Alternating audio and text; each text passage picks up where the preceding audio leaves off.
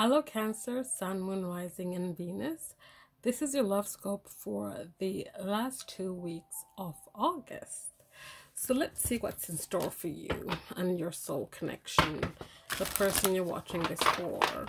What's going on for the last 2 weeks of August?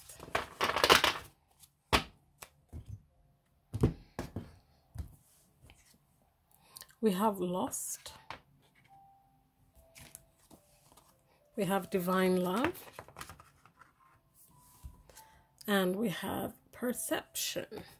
So in the last 2 weeks of August, what I'm seeing here, Cancerians, is that you might have thought that this love was lost, but it actually isn't. This is a divine love. This is about shifting your perception of things, shifting your perception of how you perhaps view this connection and view it as something that is lost to you, that this person is lost to you. You can't find your way back. But what I'm getting from this is that this is a divine love, first of all.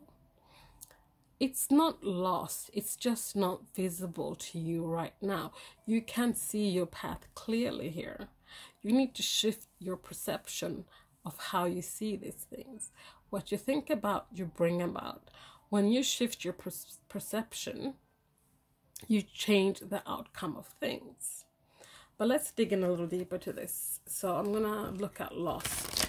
Tell me more about lost.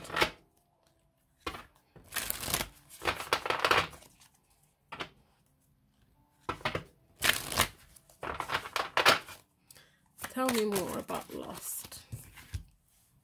We have Queen of Swords here, and another perceptive here. So again, it's about how you see things. And we have the Ace of Swords with truth and clarity.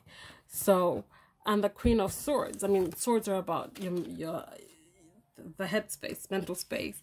And this too, especially the Queen of Swords here, she's about someone who brings the truth. She doesn't do it in a cold manner, but she brings the truth. She is able to see things from a different perspective, a different point of view. She sees things clearly. We also have the Ace of Swords here. Aces are new beginnings. We have truth and clarity here. You have truth. You need to shift your perception when it comes to what you think is lost to you. And once you shift that perception, you will see the truth and you'll have clarity when it comes to this connection. You will have a new beginning when it comes to this connection. Tell me more about divine love.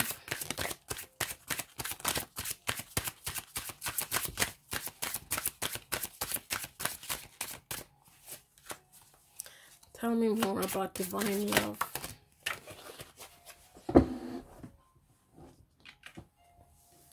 We have Six of Pentacles. This is a equal give and take in the material world when it comes to this connection. This is about this divine love. Once you see that clarity, when you hear the truth, see the truth, you will start. This connection will also get balance, an equal give and take. We have the Five of Cups here. So again, this loss, what you think is lost to you is not. You've been blinded by grief perhaps, so that you only see what is lost to you, not what is still there. Traditional tarot, it's a person standing there, and there's cups around him. 3 cups are spilled over, and those are the cups that the person is focusing on. And if that person were to turn around, they would see those 2 cups that are still standing behind them. And this is about you again, shifting your perception, your perspective, not focusing on the cups that have been spilled, but focus on the cups that are still there. And while you're doing that, tap into yourself, tap into your inner voice with this High Priestess card here. You have the knowledge within. You are intuitive, so tap into that and listen to your inner voice.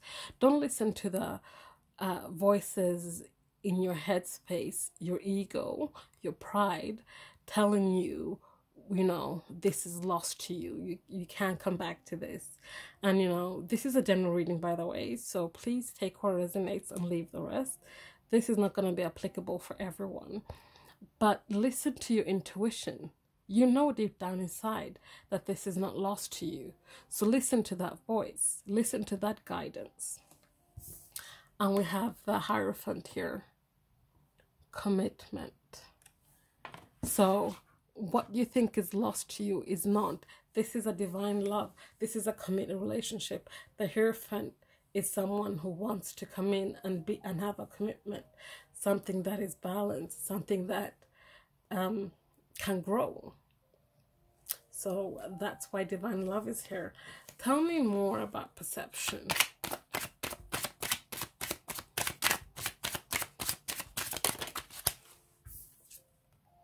We have the Eight of Swords. Yes, stop trapping yourself in your head. Get out of your head. Get into your heart space.